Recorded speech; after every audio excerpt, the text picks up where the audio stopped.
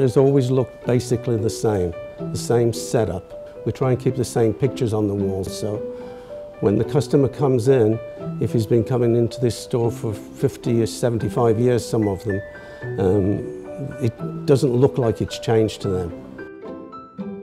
It's very comfortable actually, even for children. They start very young to come here and they grow with us. At some point you can be part of the family.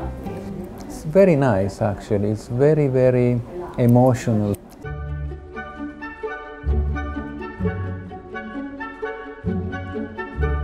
Paul Malay Barbershop has been open since 1913 and it's always been on this block.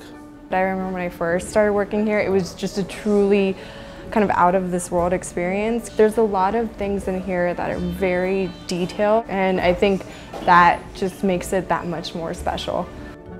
All these mugs are shaving mugs, and they have all the names of the clients who've been here for like 20 plus years. We have like 5,000 regular customers and they all have their own mug. Very, very old chairs, and they lean back. You can't really find chairs like this anymore. They just don't make them this way anymore, unfortunately. The shop developed a huge clientele of celebrities.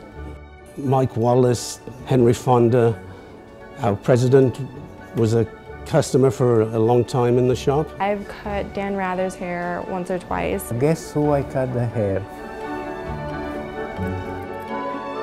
It can be a child, it can be an old man, a young man, wealthy, poor, middle class. You can diversify your conversation. It can be political, it can be sport, it can be law, even sex sometimes.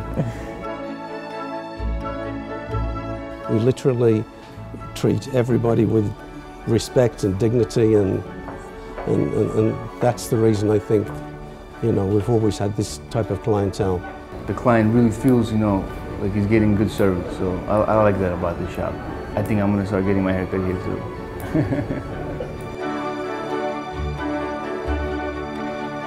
We've been around for a while, and we hope we're going to be around for a while. As long as people want top-of-the-line service, Paul Malay will always be here.